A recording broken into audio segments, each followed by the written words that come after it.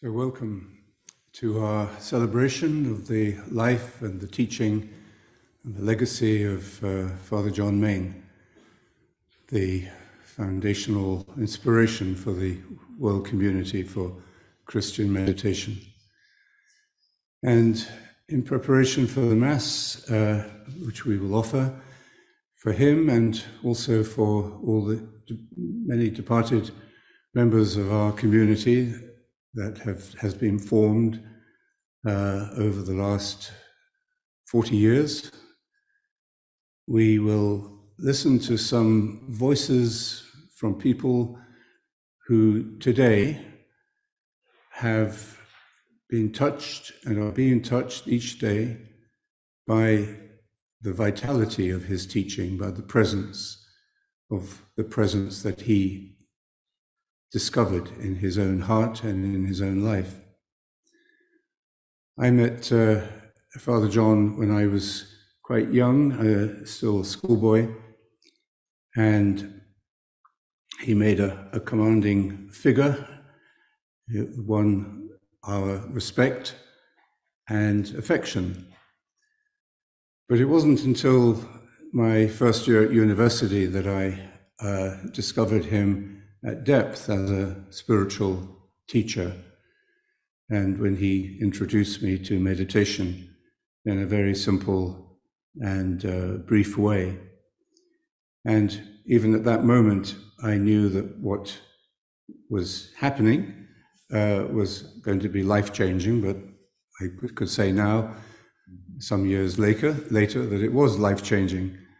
But of course, you never really know whether something is going to be life-changing until you see your life changed by it.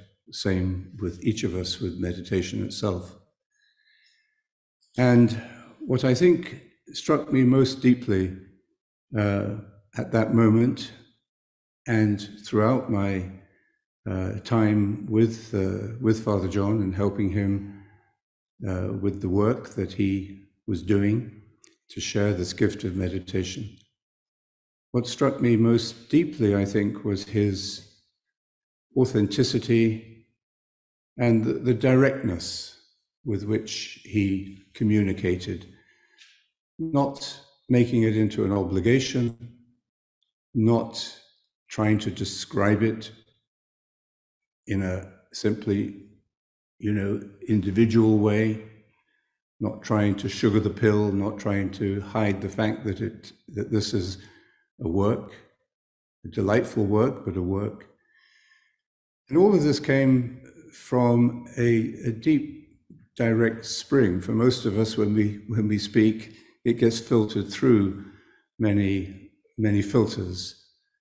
But he had this natural luminosity, which I discovered more and more as it also grew stronger over the years, this luminosity of direct experience. And that is his message, really, that each of us, each human being, is called to and is capable of this direct experience of the light. And open to that, we can begin. Every one of us is called to begin. And the great authority of his teaching was just begin, and don't be frightened of beginning, and don't be overwhelmed by what might seem a steep mountain, because there is much more help for you than you need to worry about. It's always there. And before he died, when I asked him what I should do, because we'd started something and he seemed to be leaving it unfinished, and I was hardly ready to continue it. But I asked him what I should do, and he said very simply, "You'll do what you've got to do." And at the time, that didn't seem very helpful. But over the years, I realized what an empowering teacher he was. And the very essence of his teaching is that we are empowered, each one of us, however weak, however wounded, however lacking in self-confidence, however many mistakes we've made, we are, each of us, empowered and re-empowered continually so that we can really confidently accept the invitation, as he calls it, the invitation into fullness of life. So all of us here in the barn at Bonnevaux, and all of you joining from different parts of the world and in different time zones, will, I think, share something of that experience as we celebrate his life and teaching today. A couple of months ago, I was able to visit a parish, Catholic parish in Dublin, now led by the parish priest, Fr Jim Caffrey, who has been a meditator for many years.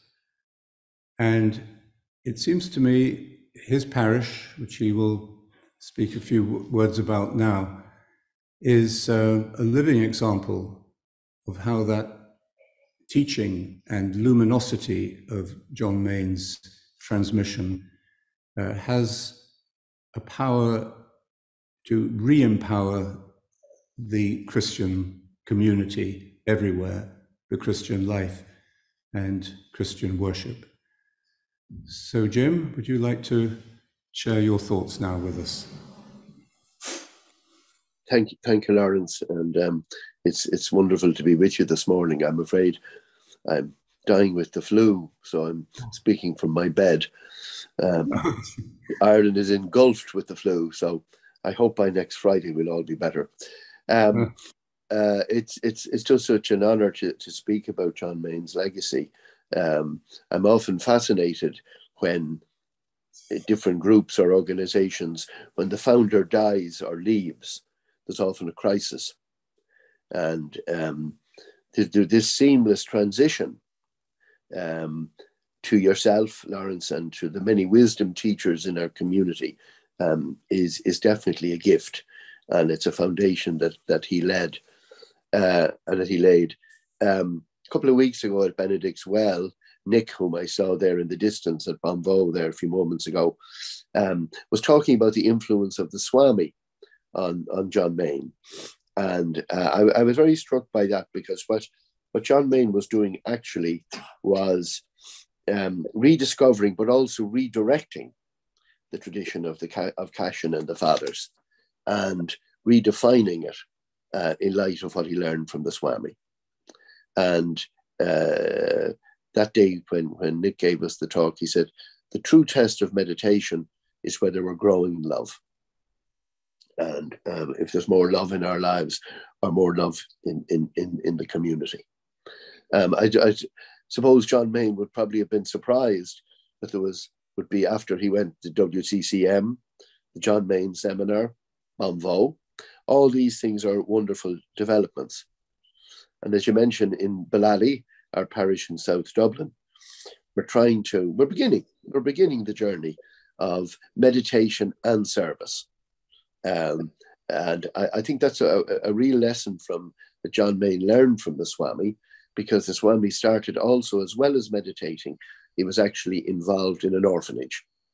So the two must go together, meditation and service. The two are key aspects. Next Friday, Lawrence is coming to Ballally, and we're having, please God, a contemplative mass for the feast of the Epiphany.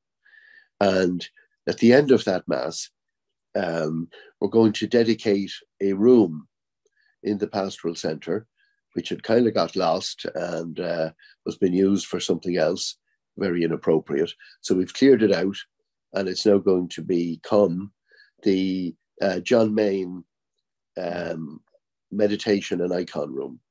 And we'll have icons there and so on, but it'll be dedicated to John Main, because we owe him so much. And Lawrence will be blessing that next Friday. It'll be a shell, and then one of our community, Cinzia, is going to design it so that it will be a prayerful place, and it will really, again, make meditation and service the heart of the parish, because at the moment we're kind of reclaiming it for that. And that's a new vision. And it's a challenging vision, and we're only beginning.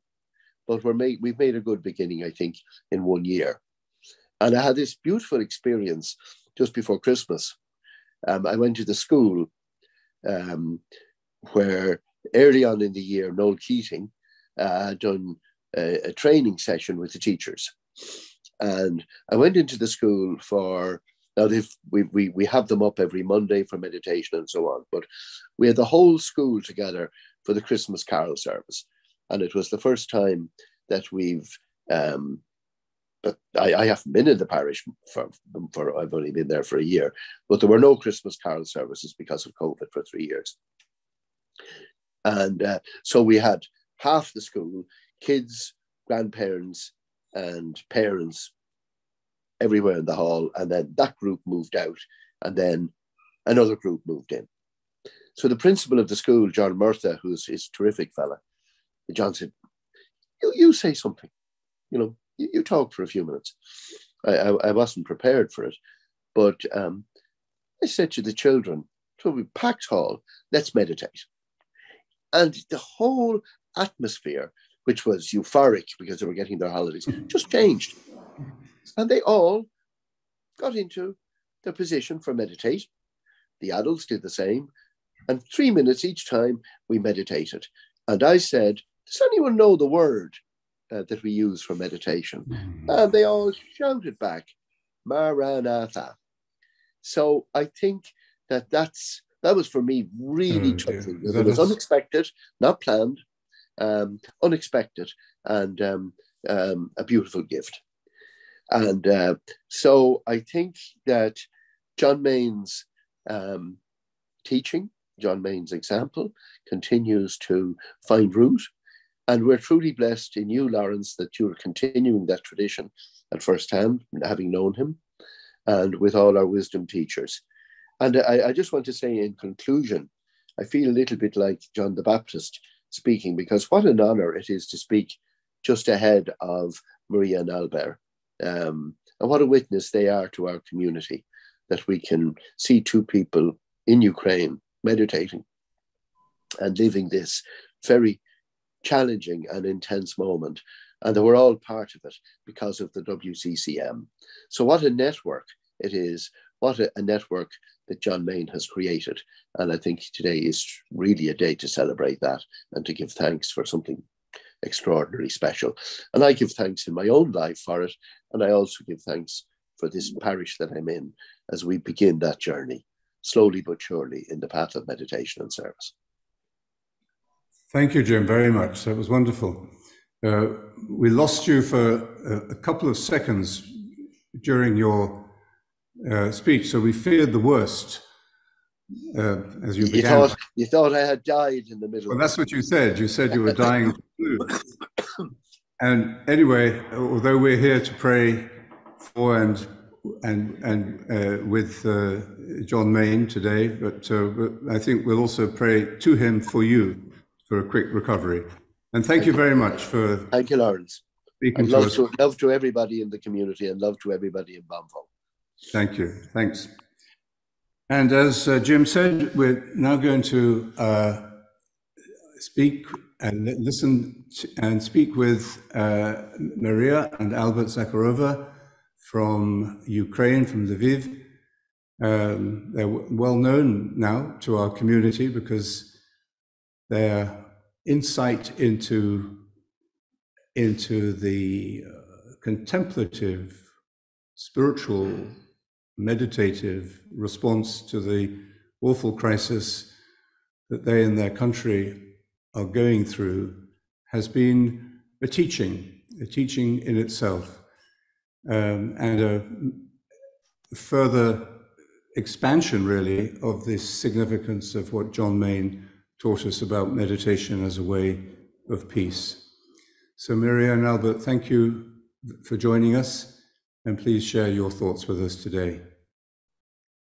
Thank you for invitation. Glad to see and hear you all. It's a great pleasure for us to be here with you.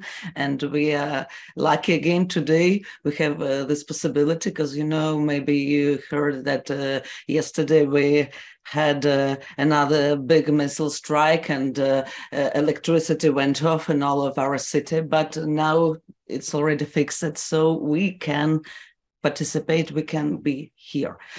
So let's say some words for this sharing. The war time became for us a test and a reevaluation of everything we had and what we paid attention to. Very often in times of darkness and painful experiences, people tend to use spiritual beliefs to distance themselves from the experience of the present moment, plunging into escapism and focusing on the emotional side of their sufferings. And it's understandable, but the practice of meditation, along with the support of John Main's simple and clear words, became for us the spiritual support in a completely different sense.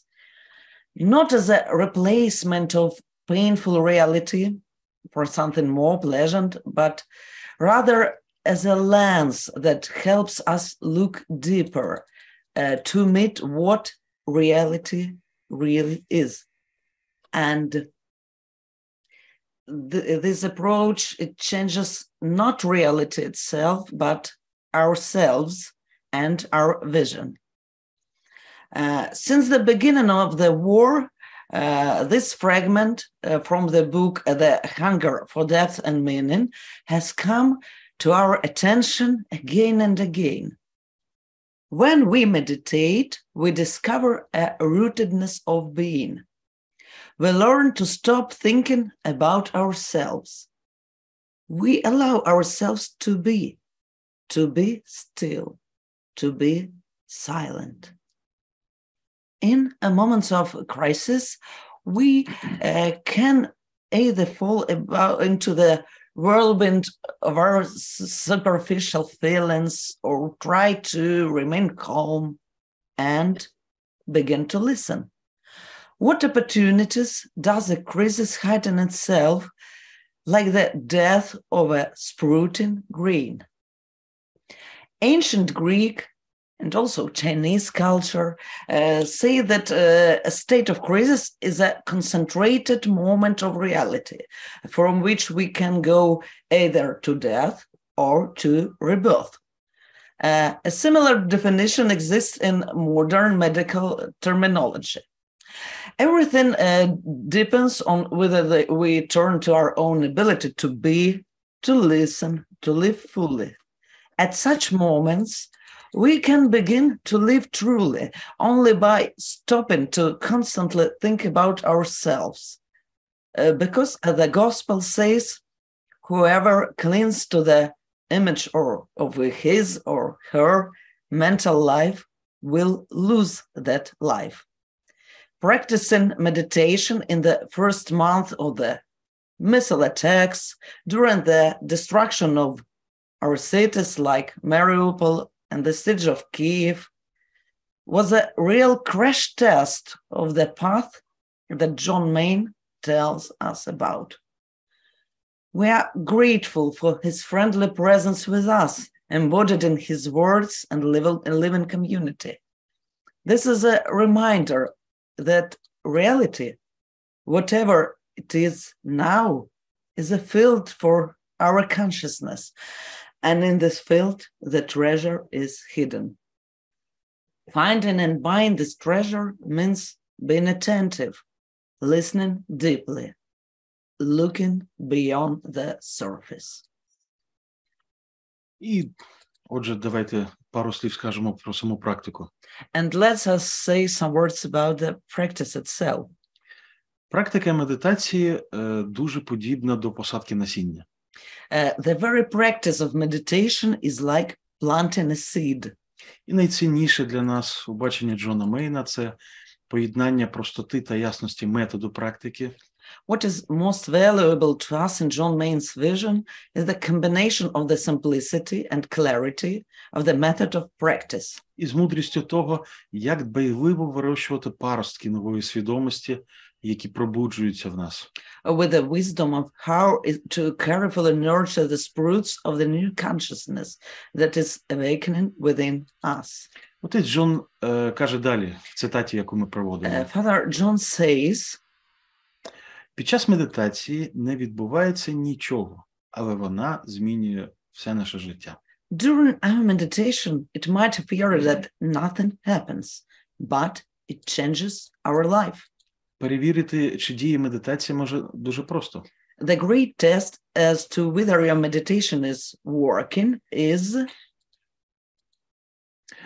Просто запитайте, чи зростаєте ви у любові, чи зростаєте ви у співчутті до інших. Are you growing in love and compassion? Медитація під час війни дуже добре проливає світло на загальнолюдську взаємопов'язаність. Meditation in times of war shed lights on the universal human interconnectedness. І прагнення до якої живе в крихкості кожного з нас. That lives in the fragility of each of us. Та яку всі ми можемо проявляти у відповідь на людські страждання. And that we can all manifest in response to human sufferings. Одночасно медитуючи, ми починаємо розуміти. At the same time, while meditating, we begin to understand.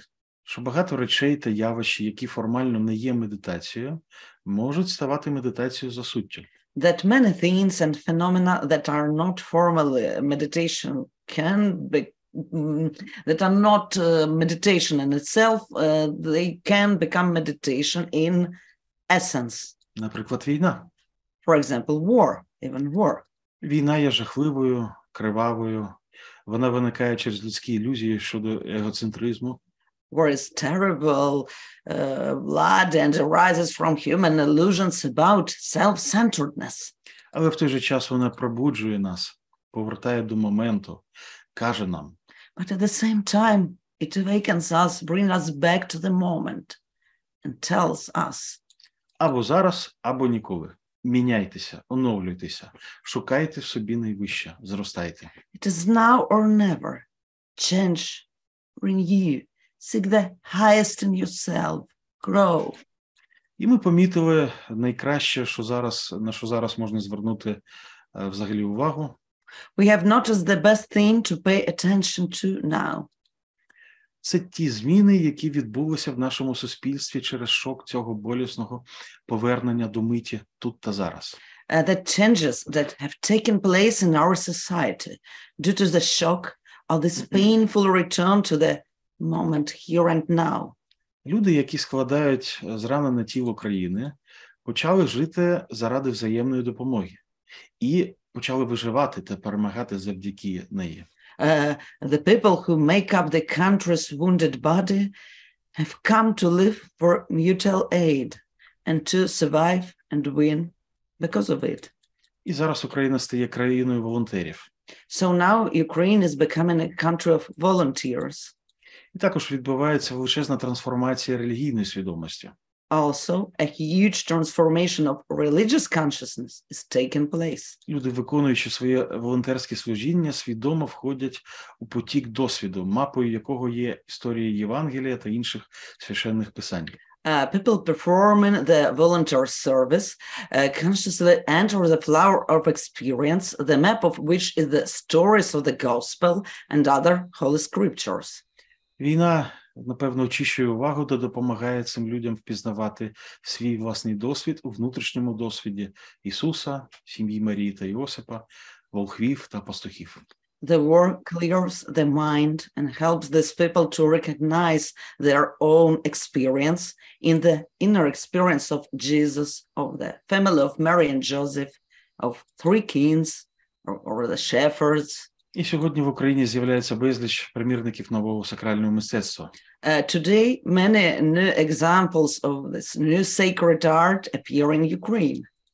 де наші сучасники, звичайні люди, що переживають жахи війни, зображені у вигляді архетипічних релігійних образів. Where our contemporaries, ordinary people experiencing the horrors of war, are depicted in the form of archetypal religious images. Духовне життя поступово зміщується з суто ритуальної площини, трансформуючись у життя повсякденне. Spiritual life shifts from a pure ritual plane, transforming into everyday life.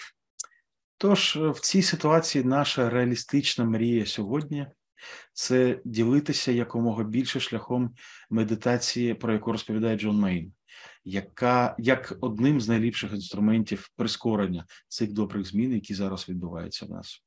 So our dream today, our realistic dream today, is to share this path of meditation as much as possible as one of the best tools for accelerating these good changes. Ми дуже вдячні спільноті за ділення цим шляхом. And we are so grateful to all the community for sharing this great path. І за те, що особистість Джона Мейна є другом та підтримкою для нас. And that the person of John Main is our friend and support. Thank you. Thank you. Thank you, Albert, and thank you, Maria, very much from our hearts. I think the whole people of Ukraine have become a light for the world because of the way they are fighting for freedom and for justice, and their depth of self-sacrifice, and it's an inspiration for a world that's so often tired and skeptical and cynical. So, but within that shining light of Ukraine, I think the two of you, certainly for our community, are a light within the light. And I thank you for the inspiration and the depth of wisdom that you have learned and shared through the ordeal that you're going through. So wonderful that you're here with us, and we hope to see you soon again. Thank you. Thank you. Thank you. And now we go back. Well, we go back to Montreal, where John Main died in 1982, and we're going to listen to Magda Jass, who was one of the first oblates of the community, and Fred in the background there, the power behind the throne, and nice to see you both. And Magda and Fred came to the new community that we were starting in Montreal in the late 70s, very early on, and got it right from the beginning, and started to grow and to contribute and to share the work and life of the community, even as their own family was growing up. So thank you for your friendship over these many years. And Magda will share with us her personal reflection on Father John. Thank you, Vanessa. I also want to say thank you to Albert and Maria, that you are partly an inspiration to what I'm talking about, because you remind me of my past. Father John reminded me of my grandfather. They were both people of enormous authority. They were very disciplined. They were very loving people, and looked up to and respected by most people, even feared by some people. But because of that, I felt very close to Father John and very accepted and loved. And so as a result of Father John's teaching and the meditation, after his death, I ended up in palliative care, working as a spiritual caregiver. as I was doing that, this is not a theory, it is my experience, which I learned, and I learned to pay attention to my experience from Father John. And what I realized, whenever somebody dies, all the people close to them get a gift, an internal gift. So this being the 40th anniversary of Father John's death, I was thinking back, what was the gift that Father John gave me? As a child, I lived through the war, the Second World War, and people were trying to kill me.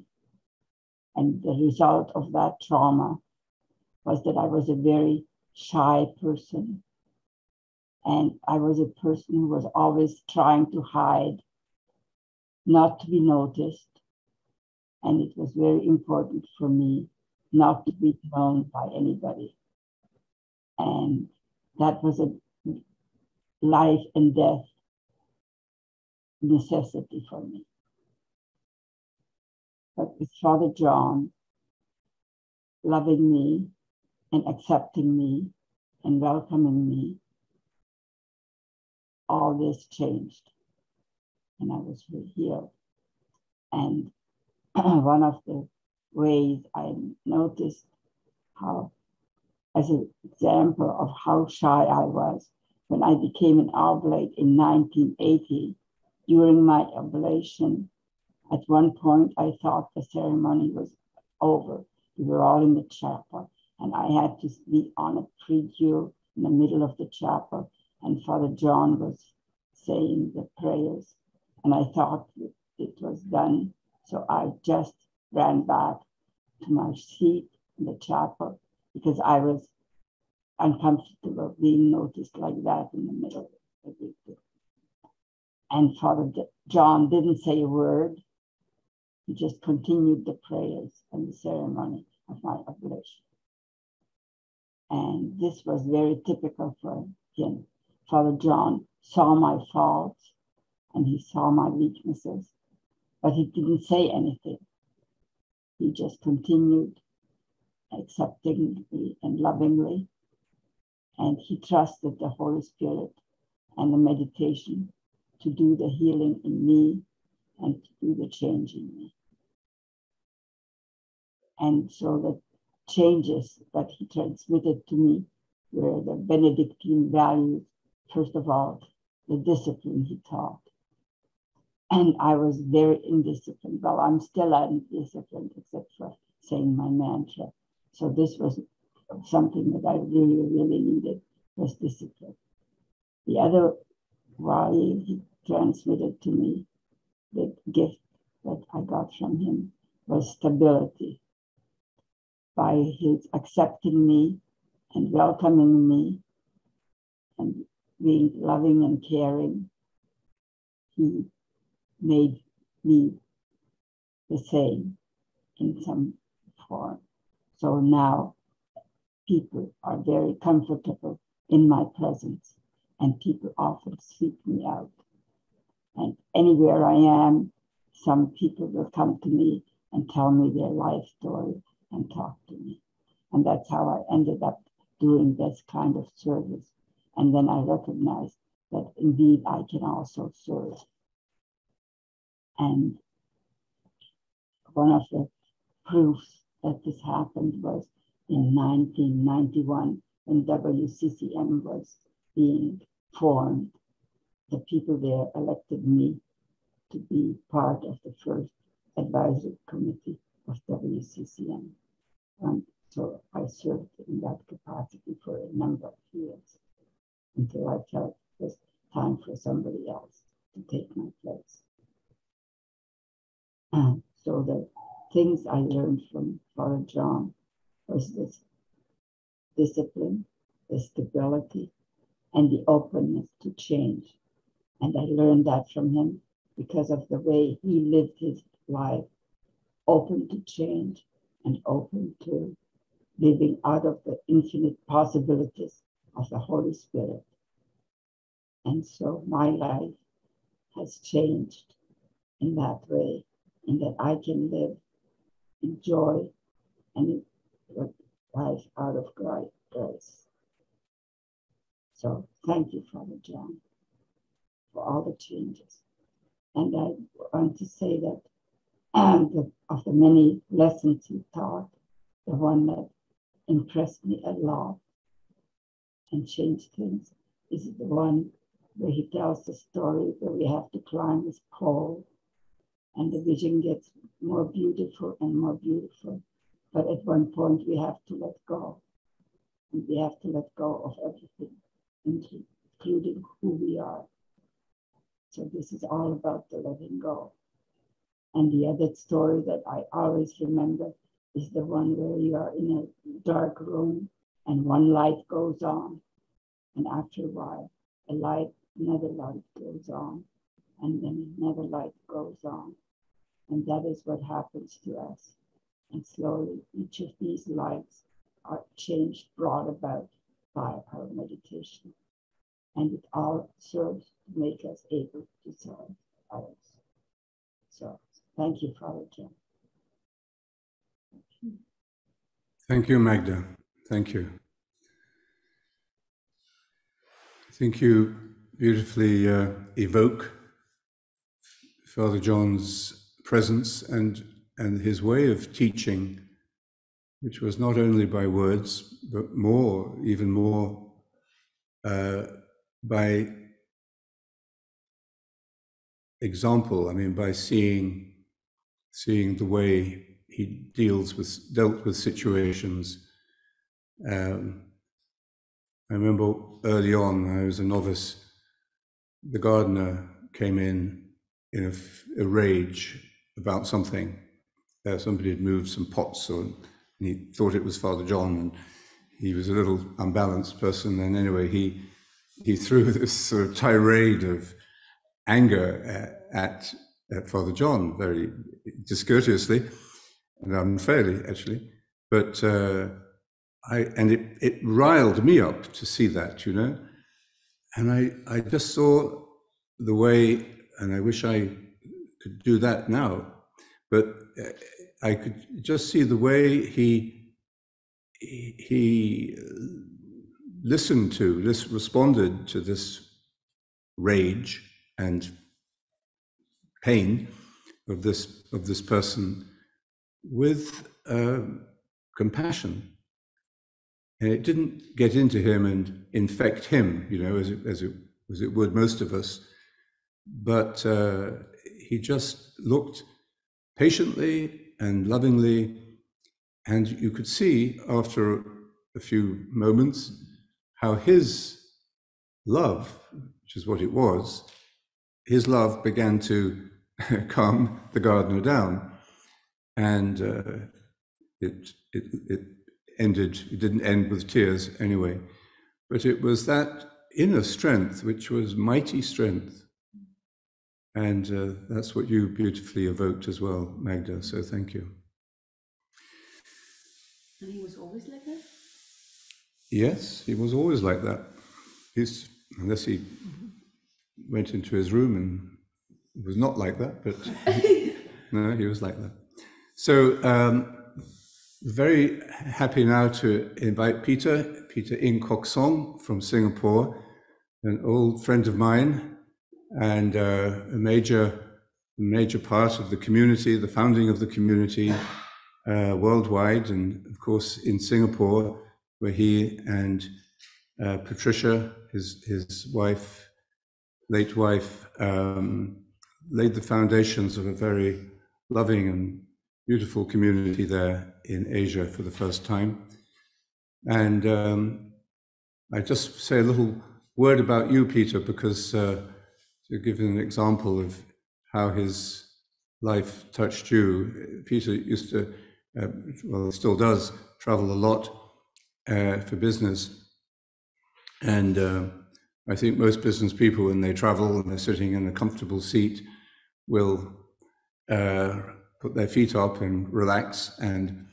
But Peter used his time to listen to John Main's talks and to transcribe them, because he said he wanted to get as it were, get the teaching into himself by listening and by writing.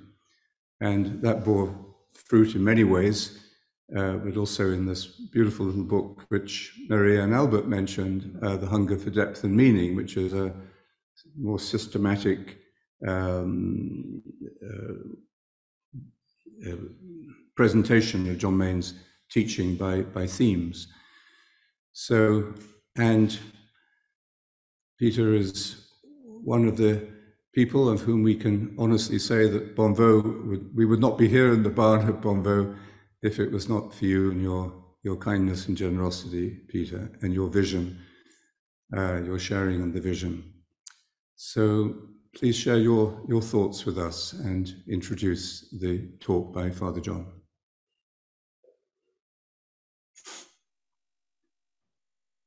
Thank you, Lawrence, for this opportunity to pay tribute to John Mayne and to share with our community how he affected my journey of meditation and indeed my life. I came into the community in 1988, 6 years after John Mayne had died in 1982.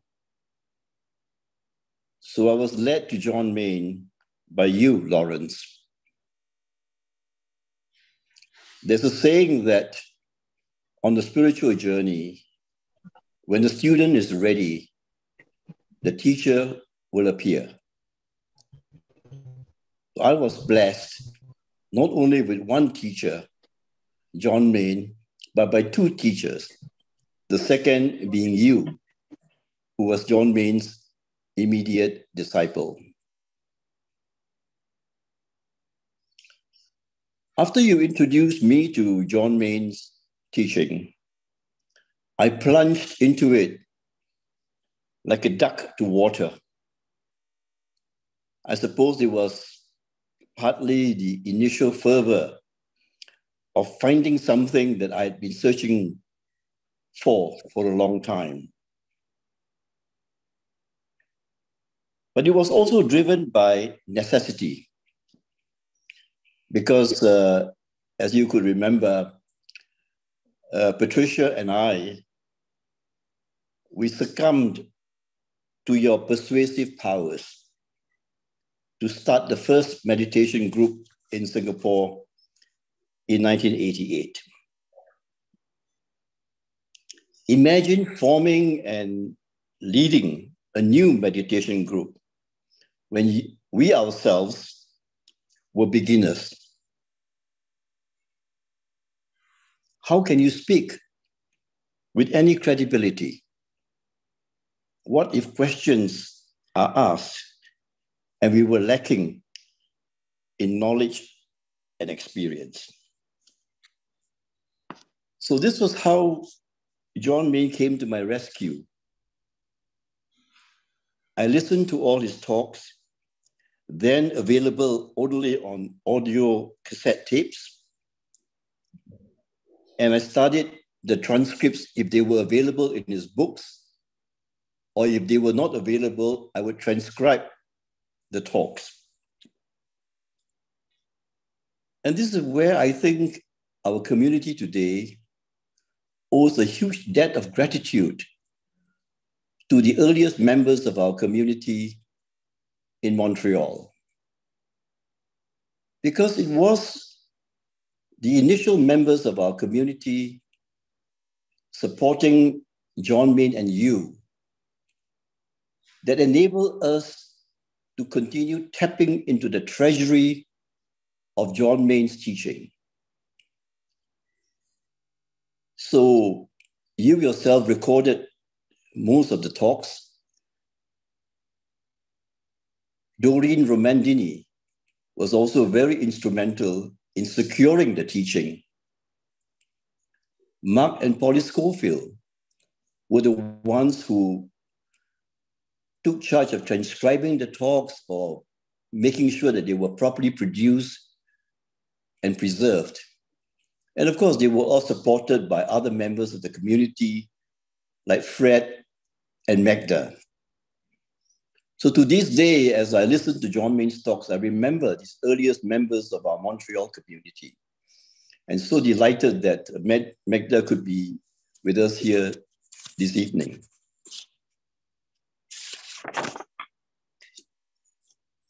John Main gave Patricia and I the confidence and courage to share our teaching on meditation. Now, why were John Main's talks so impactful for us? I think, first of all, John Main spoke with a humble yet penetrating authority, born from his own experience. When you listen to the talks, you can feel the authenticity of the message emerging from his voice as like an inspiring song being sung to a tune composed by his spirit.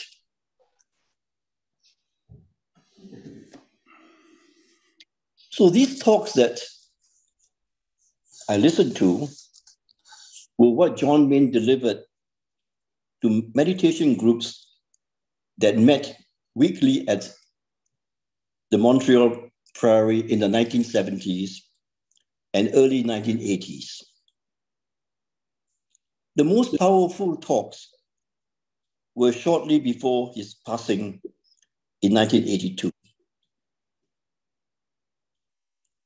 Typically, there will be 3 parts to his talks, which preceded the meditation period. The first part was basically why we should meditate. What should be our motivation to meditate?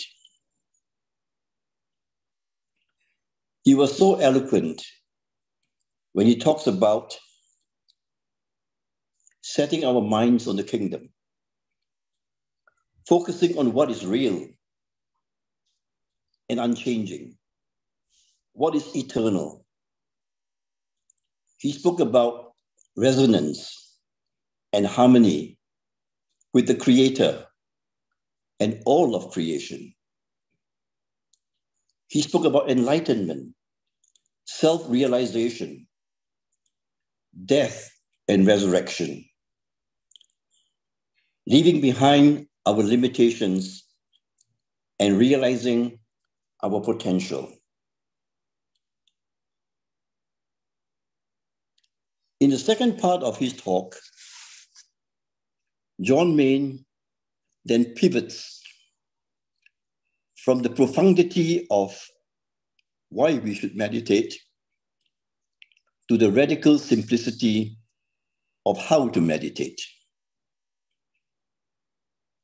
In every talk, he will repeat the 3 basic elements of the practice. First, the necessary discipline of sitting still. Second, the unceasing focus and repetition of the mantra.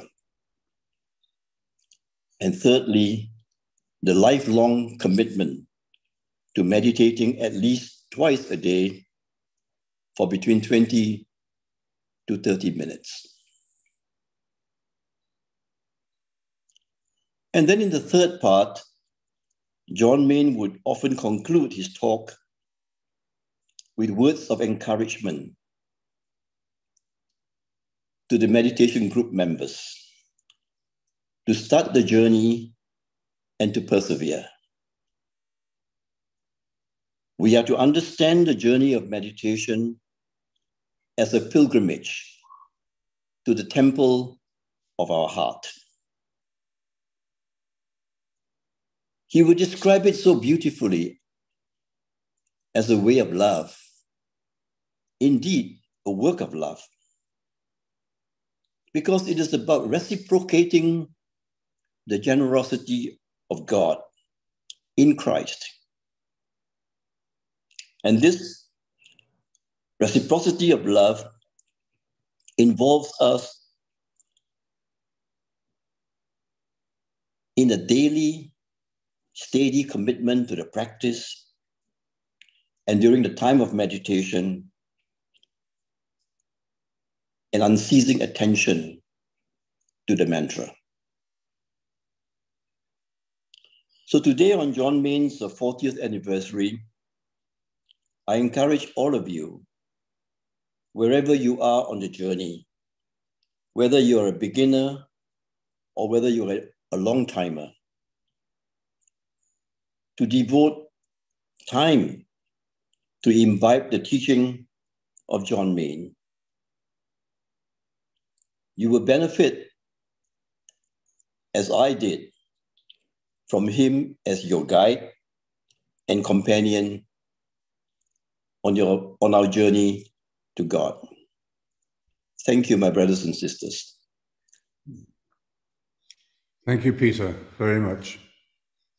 And thank you for being open, as you have been from the beginning, to that teaching, which is such an extraordinary, luminous and pure message from the depth of one person's experience. And for you, for absorbing it and sharing it and having the insight and the practical wisdom to help shape the community over these many years.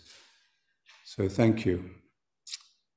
And you've chosen one of John Main's talks, I think, for us to listen to now.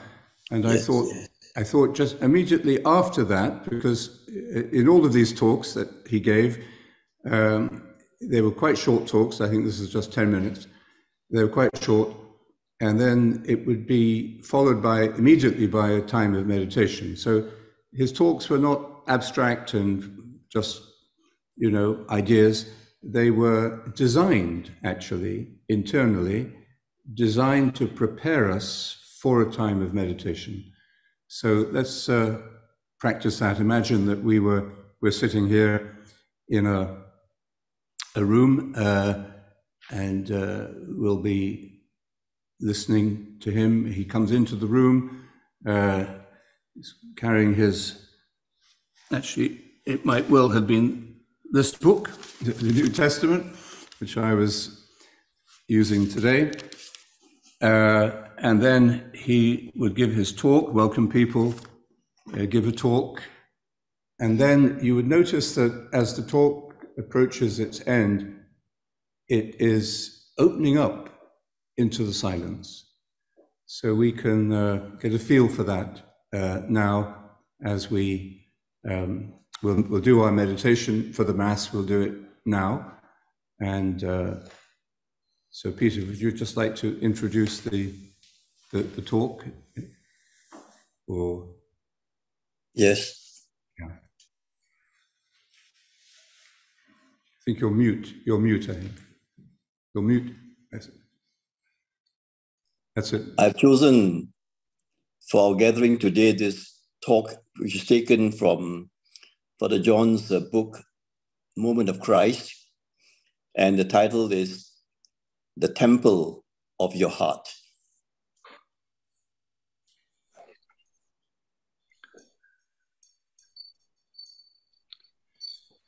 The temple of your heart. What I want to try to put before you this evening is the conviction of the early church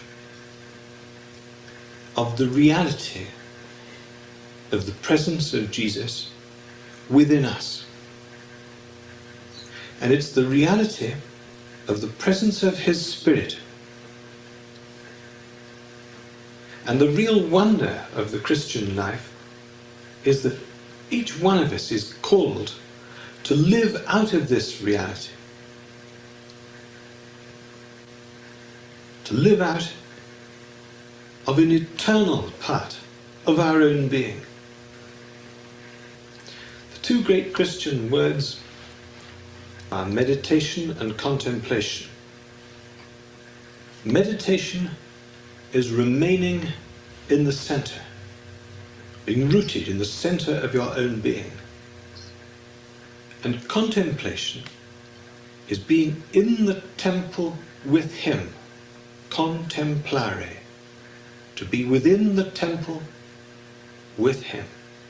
And the temple is your own heart. And the essence of being with him in the vision of the early church is an absolute oneness. And this is what we've got to try to proclaim to the world. That it is our destiny to be divinized, to be one with the Spirit of God. And that divinization is something that is utterly beyond our imagination, utterly beyond our own power of understanding to comprehend. But here is the mystery that St. Paul speaks of. It is not beyond our capacity to experience it in love. And it's our capacity to love and to be rooted in love that is the essence of our own divinization. Listen to St. Paul when he speaks about the reality of this, the presentness of it.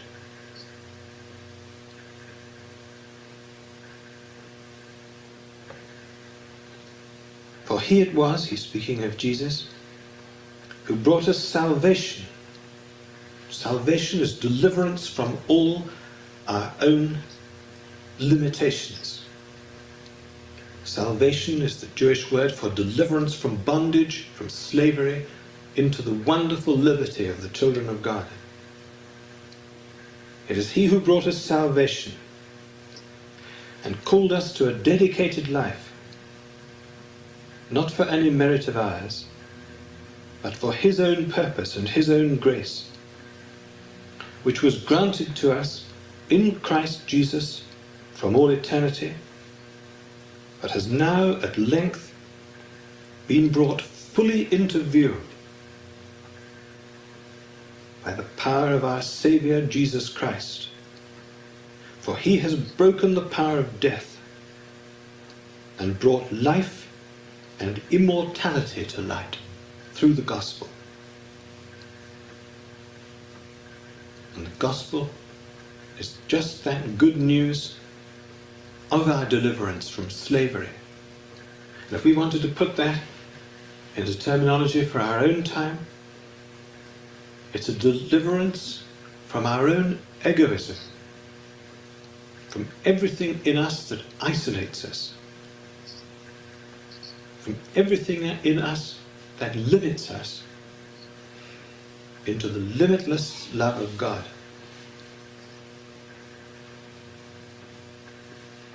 Now it's the reality of this that we must be open to in our prayer. The presentness of it. That this Spirit of Christ and this gift of Christ, the gift of his Spirit, is the very basis of all reality. And the art of living, the art of all human living, is not to live at the surface, not to live at the level of trivia, but to live out of what Jesus called that spring of eternal life welling up within us.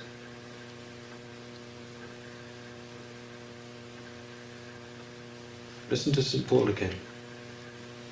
I want you to continue in good heart and to come to the unity of love,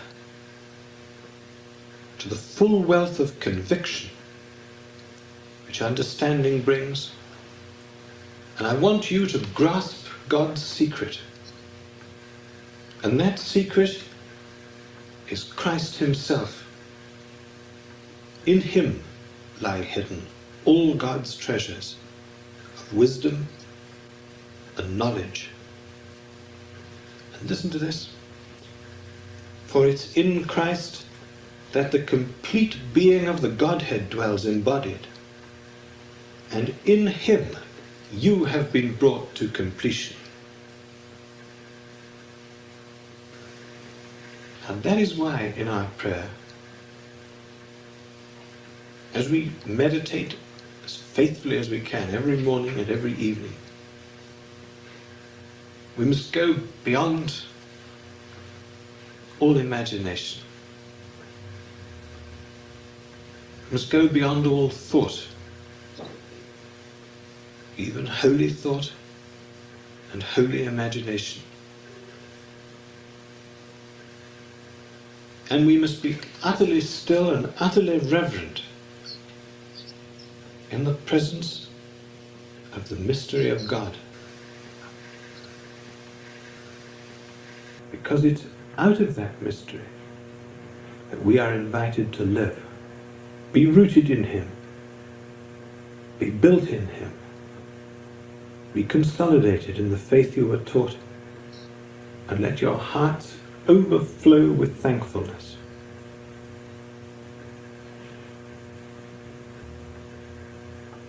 And let's be clear that wonderful as this message is, intoxicating though it is, we must approach it with simplicity and with humility. And that's why we must learn to say our word, and to say it with ever greater faithfulness, and to say it every morning and every evening, without expectation, without thinking that we're going to put pressure on God, that we're going to twist his arm, to have him reveal himself to us in some way. We're simply doing the only thing we can do if we want to live our lives to the full, and live them out of the infinite depth that they possess, the infinite potentiality they possess. We live them in union with Christ. And that's the real wonder of meditation. That we do lose ourselves. That we are in the temple with him. And it's in that loss of self that we find ourselves in Christ. And in him, infinitely expanded in heart and love.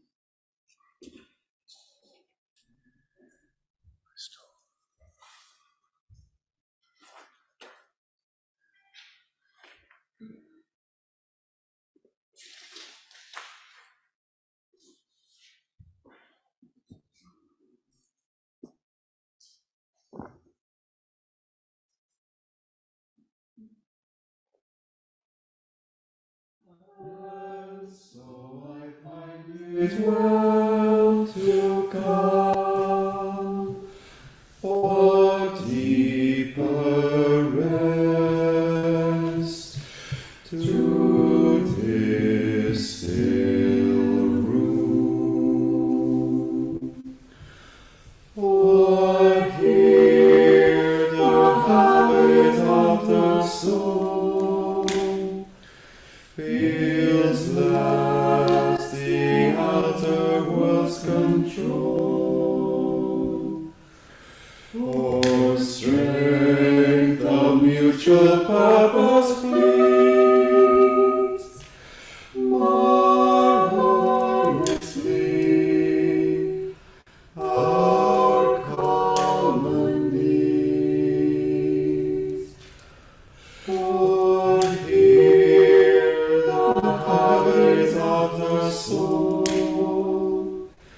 feels less the outer world's control.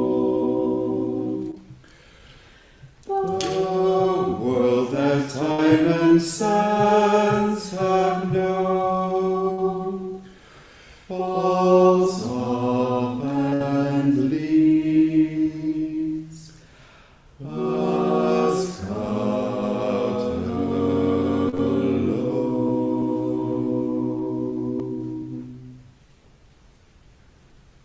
The grace of our Lord Jesus Christ and the love of God and the communion of the Holy Spirit be with you all. And your spirit.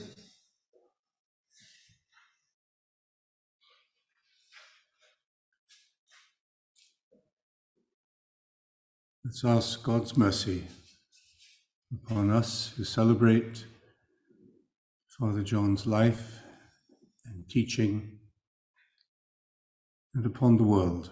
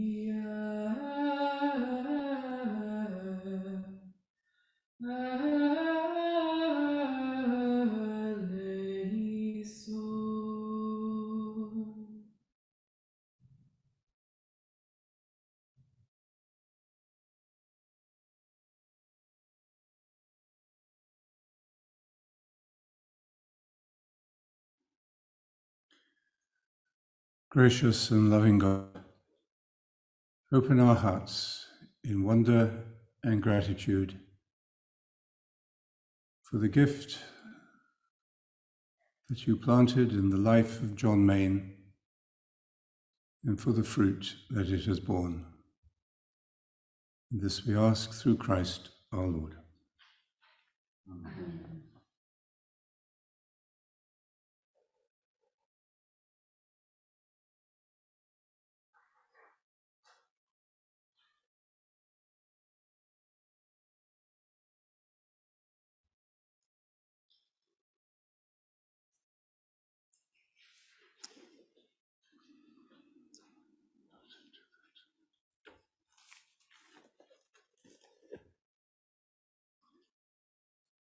Thank you. Victoria will read the first reading for us.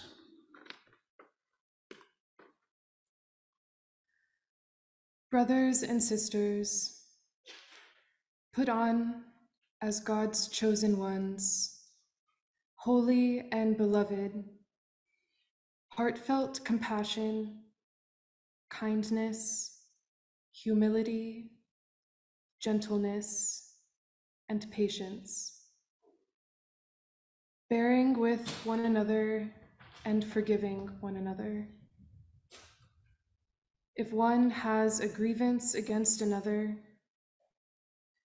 as the Lord has forgiven you, so must you also do. And over all of these, put on love, that is, the bond of perfection. And let the peace of Christ control your hearts,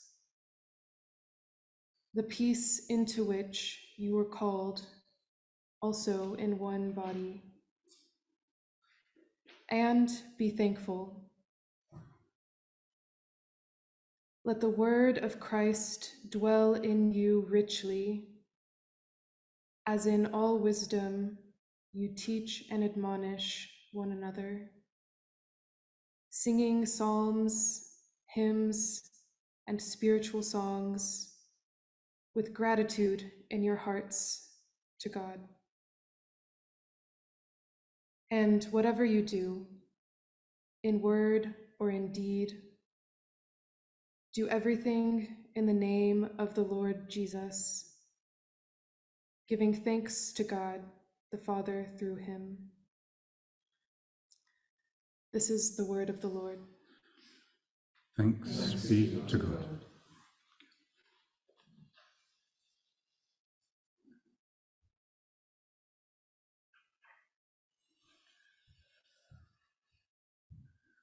Today the Church celebrates the Feast of the Holy Family. As we listen to these words of St. Paul and reflect on the community that meditation has brought into being, that spiritual family, we can perhaps see deeper meanings of the Holy Family of humanity.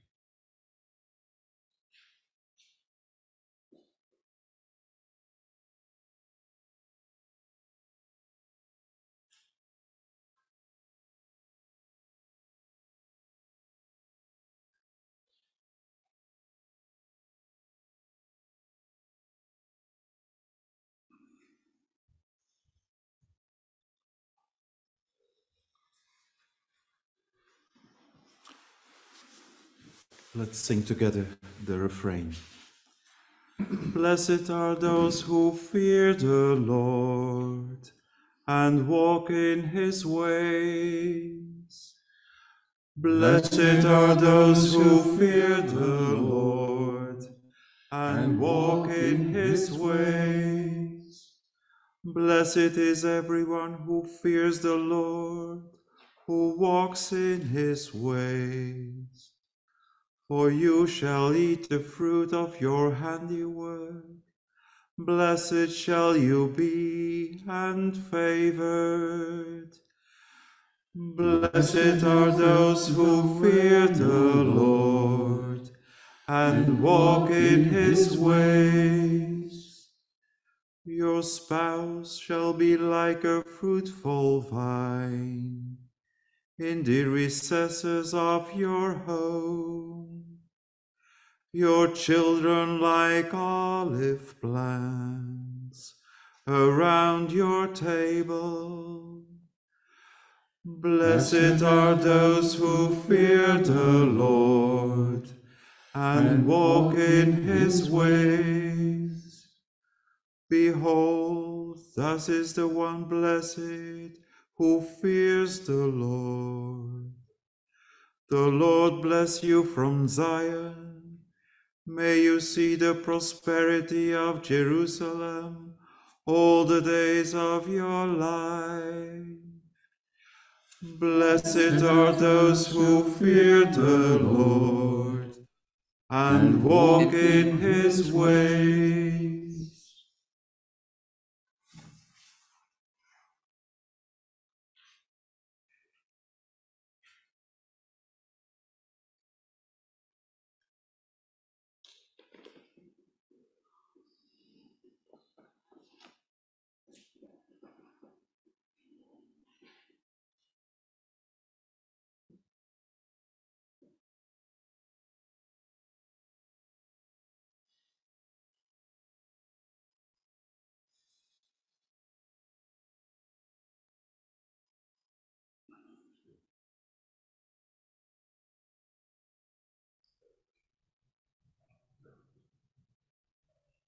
Alleluia, Alleluia,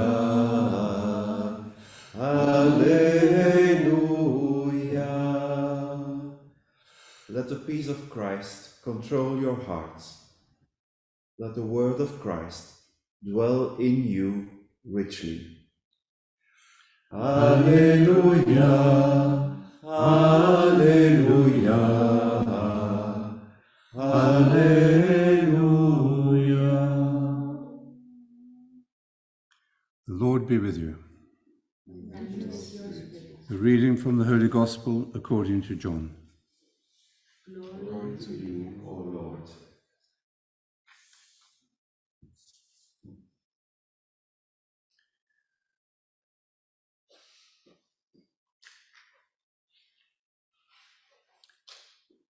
I have told you all this so that when the time comes for it to happen, you may remember. I did not tell you this at first, because then I was with you. But now I am going away to the one who sent me. None of you asks me, where are you going? Yet you are plunged into grief because of what I have told you. Nevertheless, I tell you the truth. It is for your good that I am leaving you. If I do not go, your advocate will not come. Whereas, if I go, I will send him to you. When he comes, he will confute the world and show where wrong and right and judgment lie.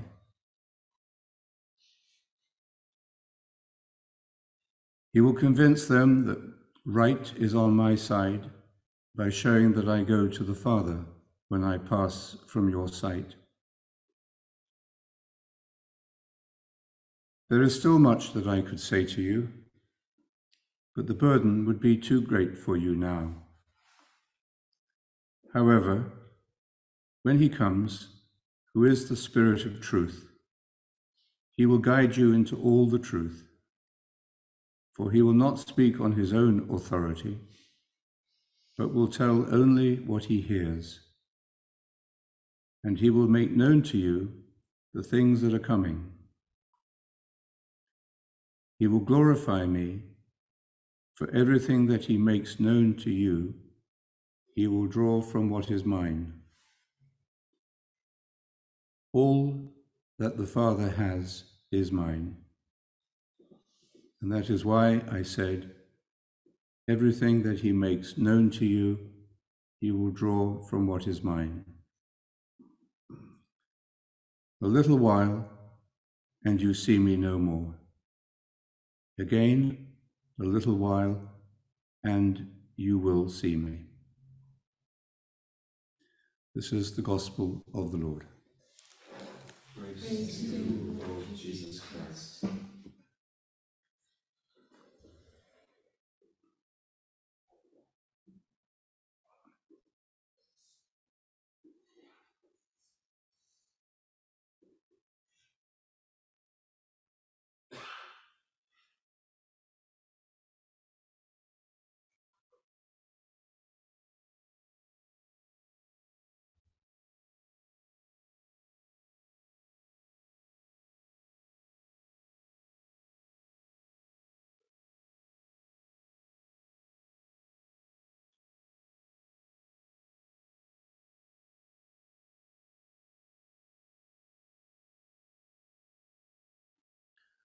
It's difficult for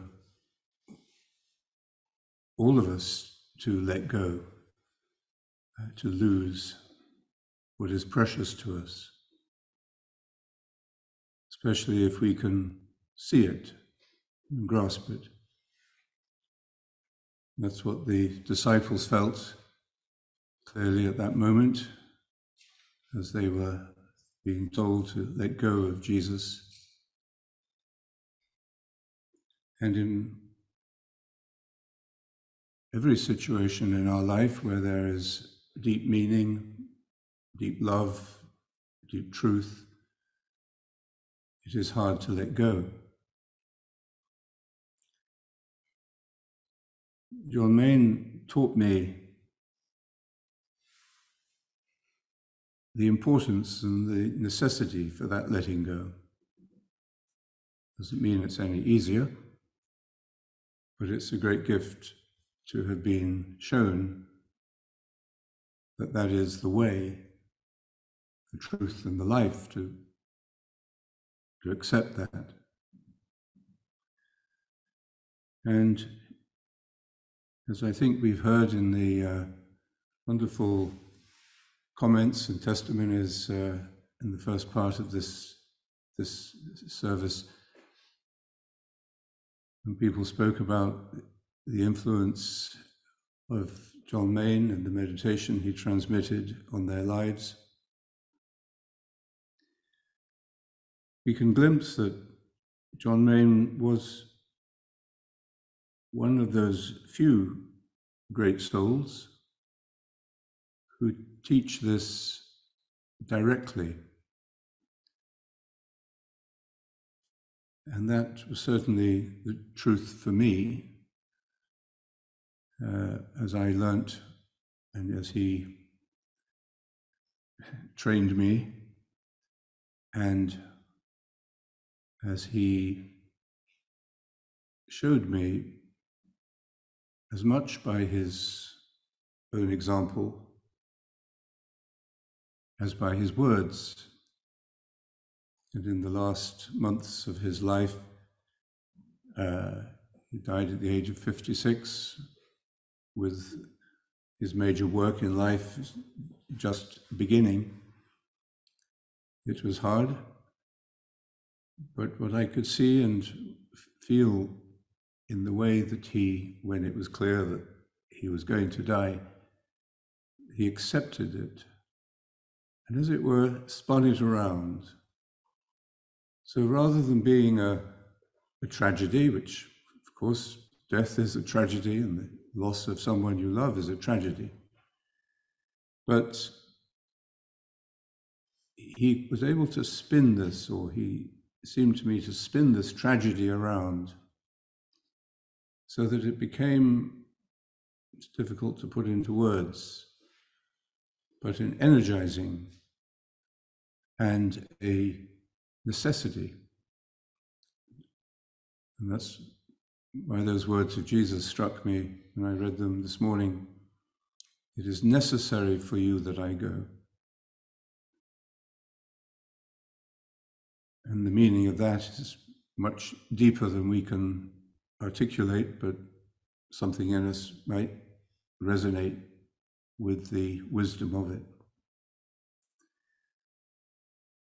So that the Spirit, the advocate, would come, be able to come in that sacrifice, because when you accept something difficult, unwelcome, by the accepting of it, you make it a sacrifice.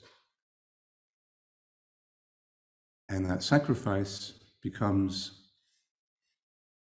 paradoxically life-giving. So what you lose is what you find. And that simple, wonderful truth is at the heart of our meditation. That's exactly what we are doing as we learn slowly, humanly, humbly, how to meditate. And it was why he was able to speak with such confidence about the importance of meditation. And I know I never felt this myself, but I can see, sometimes people say, oh, well, meditation. Is it the answer to everything? Well, yes and no. It doesn't solve all your problems, but it will transform the way you accept your problems. So it is the answer, or an answer, a way, a direct way to accept and therefore to transform. and to do that in the deepest part of ourselves. And therefore, if we do it in the deepest part of ourselves, every aspect of our life is eventually touched and transformed by the same work, the same transformation. So we can celebrate the life of John Main as the life of one of those few people in whom the teaching became embodied so fully that in his acceptance, in his life and death, a seed was planted. And needed to be planted in that way. And that seed has grown and in a community that is just putting out small branches. It's not a big institution, God knows, but as we've heard, just a little glimpse of the various ways in which that seed of John Main's life, teaching, and his sacrifice of love is bearing fruit. In a parish in Dublin, in war-torn Ukraine, in the lives of those who knew him, and in all parts of the world. So that's, I think, why we're what we're celebrating today, how that seed of new life, the seed of the divine life, is released into the world at the right time to bring the healing necessary and to give us hope, even in the worst of times, that that seed of life is immortal, is continually renewing itself.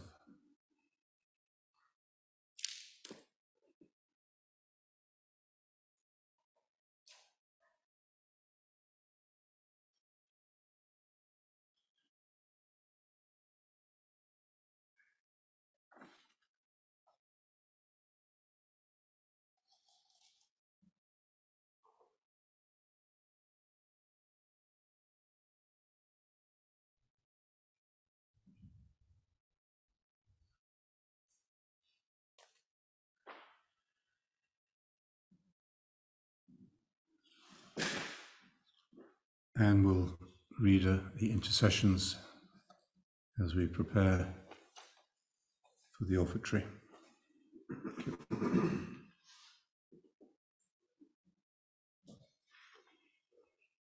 Intercession for today, the feast of the Holy Family, and the anniversary of Father John. Today's feast of the Holy Family reminds us that, like Joseph, we have to pay attention to what God asks of us, and sometimes to take risks, trusting in God's plan. We pray and thank God today for Father John, a man of prayer who listened in silence, who trusted, and whose life's work rekindled the practice of Christian meditation, which has impacted and transformed many lives. We give thanks for the gift of meditation. We pray for the World Community of Christian Meditation, which Father John founded, for our director, Father Lawrence, for members of the guiding board, the trustees, national coordinators, members of committees and group leaders. We recognize with gratitude the generosity with which they serve the community, with their many gifts and talents. We pray for all involved in the new WCCM Academy, in the teacher leader and senior teacher programs as they promote and sustain the practice of meditation. We pray for wisdom and guidance in all they do. We pray for all our friends in the contemplative movement and for our worldwide community of meditators. We pray especially for those who are in difficult situations in Ukraine, Hong Kong, and China. May God give them strength and courage. We pray for all the members of our community who have passed away in the past year. We pray for all who asked our prayers in today's chat and for those in our Bonnevaux Book of Prayer, especially for Marina Vial, Elizabeth Pelses, and Britta of France, and Nancy Edwards of the United States. We pray in silence for our personal intentions.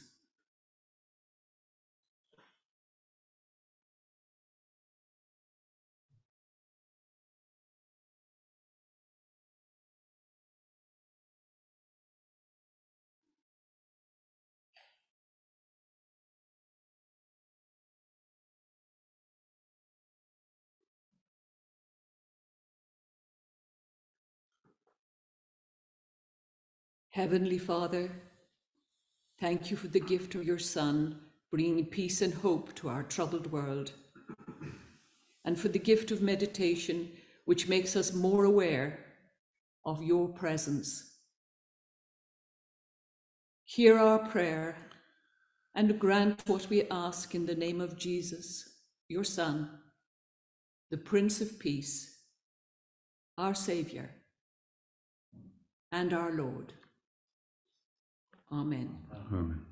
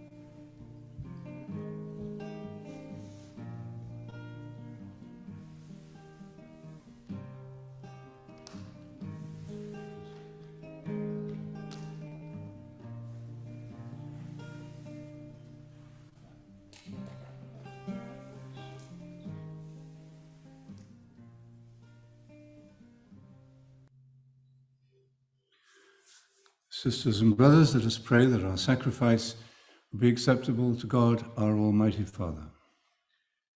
May the Lord accept the sacrifice of your hands, for the praise and the glory of his name, for our good and the good of all his holy church.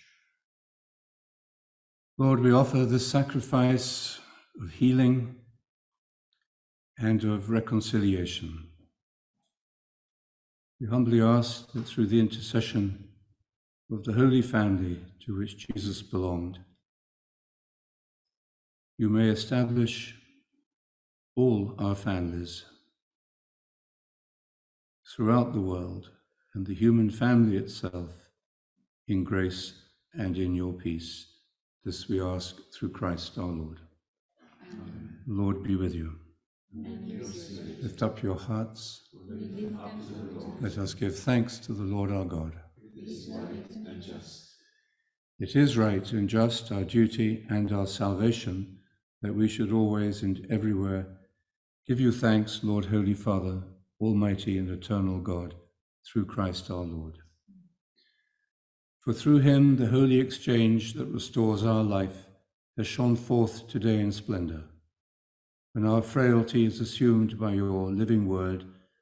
Not only does human mortality receive unending honor, but by this wondrous union, we too are made eternal. And so in company with the choirs of angels, we praise you, and with joy we proclaim, Holy, holy, holy Lord, God of hosts. Heaven and earth are full of your glory. Hosanna in the highest. Blessed is he who comes in the name of the Lord. Hosanna in the highest. Lord, you are holy indeed, the fountain of all holiness. Let your Spirit come upon these gifts to make them holy, that they may become for us the body and blood of our Lord, Jesus Christ. At the time he was betrayed and entered willingly into his passion, he took bread and, giving thanks, broke it and gave it to his disciples, saying, Take this, all of you, and eat it. For this is my body, which will be given up for you.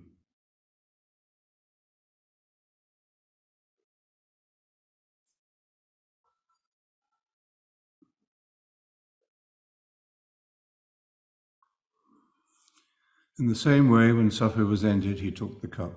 Again, he gave you thanks and praise. He gave the cup to his disciples and said, Take this, all of you, and drink from it. For this is the cup of my blood, the blood of the new and everlasting covenant. It will be shed for you and for all, so that sin may be forgiven. Do this in memory of me.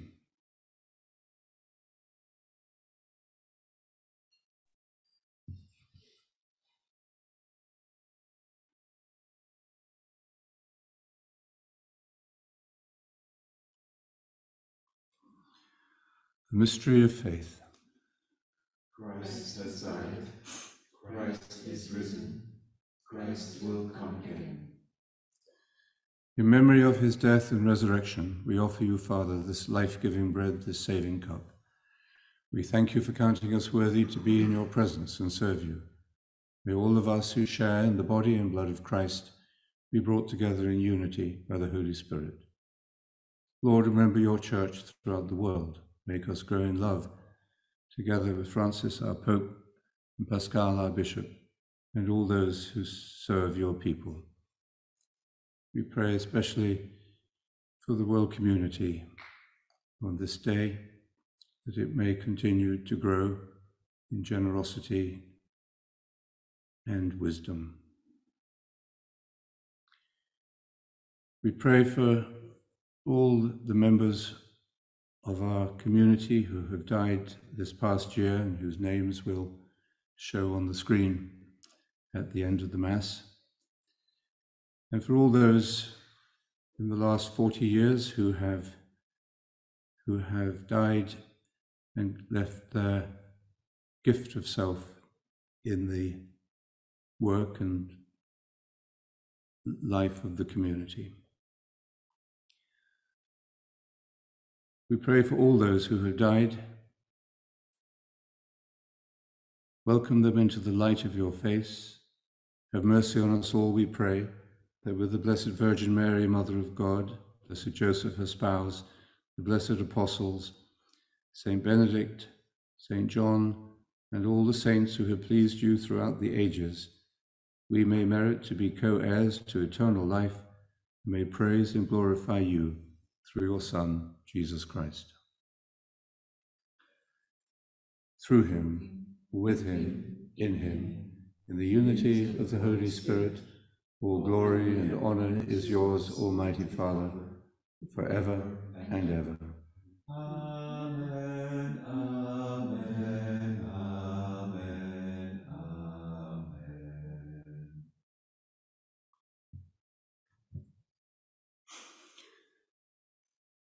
And now each in our mother tongue, let us pray in the words that Jesus gave us. Our Father, who art in heaven, hallowed be thy name. Thy kingdom come, and thy will be done on earth as it is in heaven. Give us this day our daily bread, and forgive us our trespasses, as we forgive those who trespass against us. And lead us not into temptation, but deliver us from evil. Deliver us, Lord, from every evil, and grant us peace in our day. In your mercy, keep us free from sin, and protect us from all anxiety, as we wait in joyful hope for the coming of our Saviour, Jesus Christ. For the kingdom, the power, and the glory are yours, now and forever. Jesus Christ, you said to your apostles, I leave you peace, my peace I give you. Look not on our sin, but on the faith of your church, and grant us the peace and the unity of your kingdom, where you live forever and ever.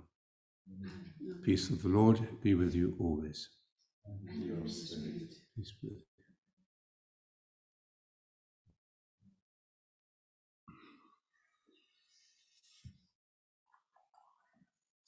Cordero de Dios, Cordero de Dios, que quita el pecado del mundo, ten piedad de nosotros, ten piedad de nosotros. Cordero de Dios, Cordero de Dios, que quita el pecado del mundo, ten piedad de nosotros, ten piedad de nosotros. Cordero de Dios, Cordero de Dios, que quita el pecado del mundo, danos la paz, danos la paz.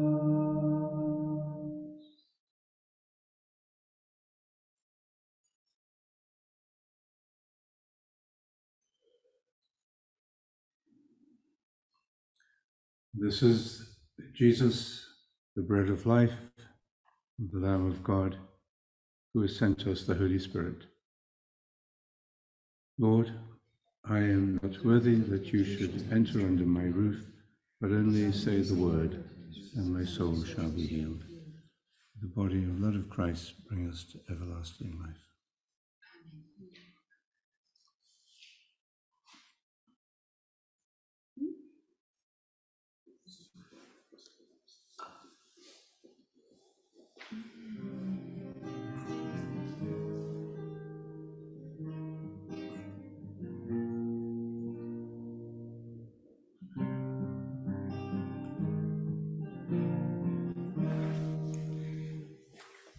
Lord, you have my heart, and I will search for you.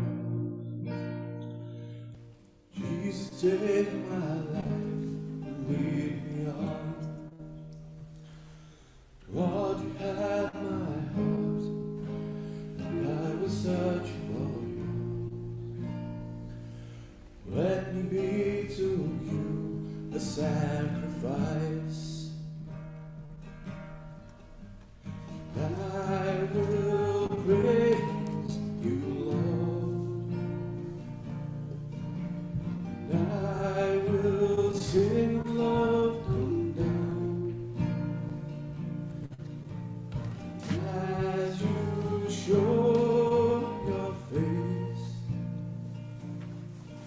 we'll see your glory.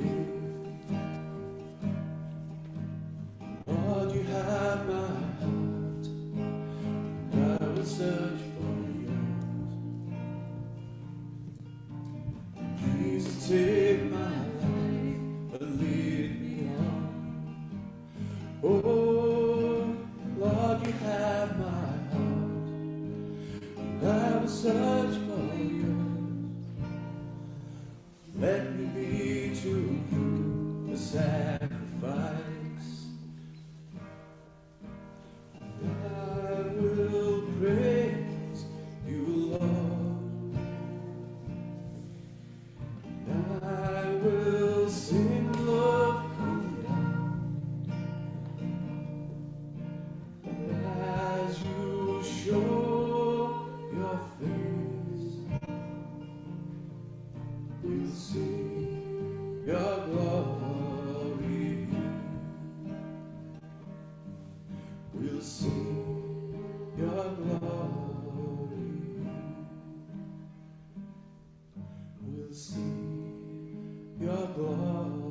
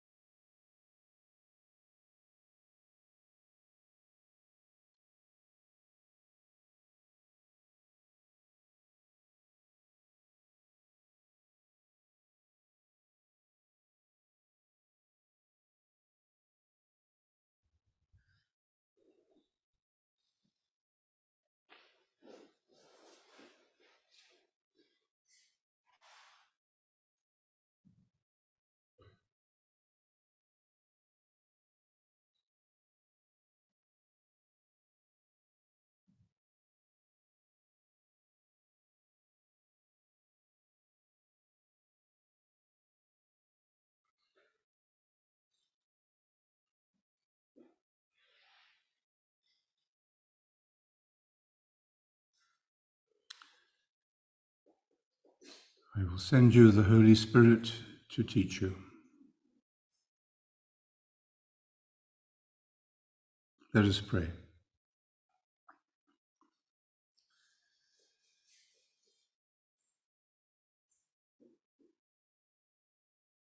Let's give thanks for this time of worship and reflection together in gratitude for the life and teaching and the spirit of John Main. Let us pray that we too may become teachers each one of us in the way that we are called to do, and speak the truth as he did from our hearts. And this we ask through Christ our Lord. Amen. So let's ask God's blessing on our community around the world and upon our brothers and sisters in other faiths who are also sharing this necessary gift of meditation for our time, and for our brothers and sisters in other Christian contemplative movements and networks like Contemplative Outreach and Center for Action and Contemplation, with whom we share in different ways, but essentially the same spirit, to bring this gift of the wisdom of the heart and the unity of the heart into our world. So may the blessing of Almighty God come upon us and remain with us in the name of the Father, the Son, and of the Holy Spirit. Amen. Let us go in peace to love and serve the Lord. Thanks be to God. And thank you for being with us on this special day here in Bonnevaux.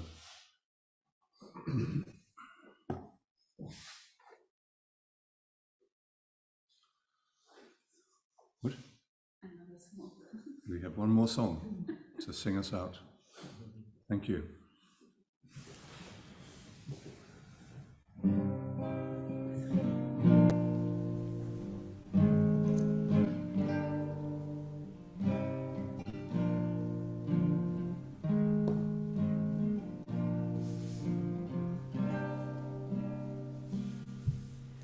Mystery of love is that we become what we delight to gaze upon, and so when we have opened our heart to the light, we become